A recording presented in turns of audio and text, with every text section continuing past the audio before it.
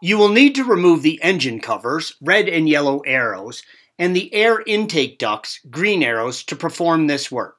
Please see our article and video on engine cover removal for additional assistance by following the link at the end of this video. You next need to remove the MAF, red arrow, and the vacuum line, yellow arrow. Again, please see our article and video on MAF sensor replacement for additional information by following the link provided at the end of the video. Detach the breather hose from the rear of the right cylinder head indicated by the red arrow.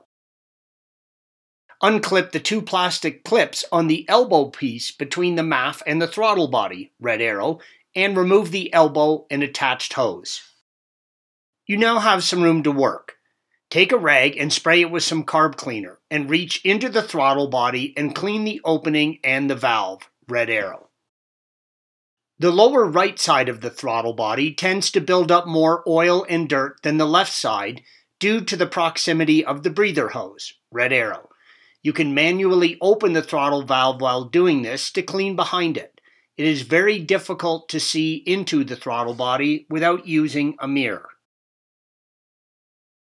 If you don't have a mirror, just keep cleaning until the rag comes back clean.